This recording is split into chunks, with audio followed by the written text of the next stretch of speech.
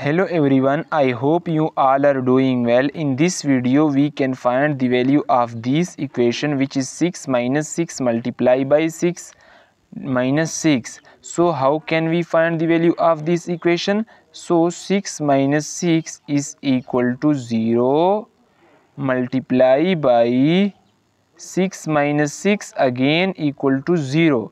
So 0 times 0 is equal to 0. But this answer is wrong because the order of operation, which is PEMDAS, P E M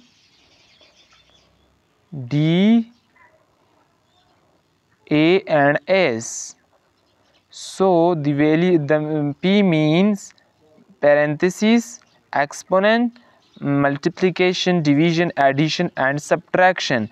But in this expression only multiplication and subtraction is included. So first of all we can solve multiplication. So 6 minus 6 multiplied by 6 is equal to 36 and minus 6, and in this side minus 6.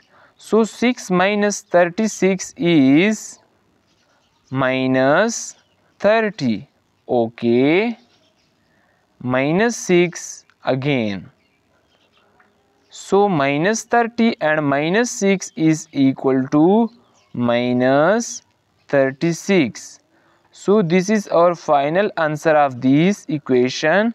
I hope you all are understanding this method. So please subscribe my YouTube channel. Thanks a lot.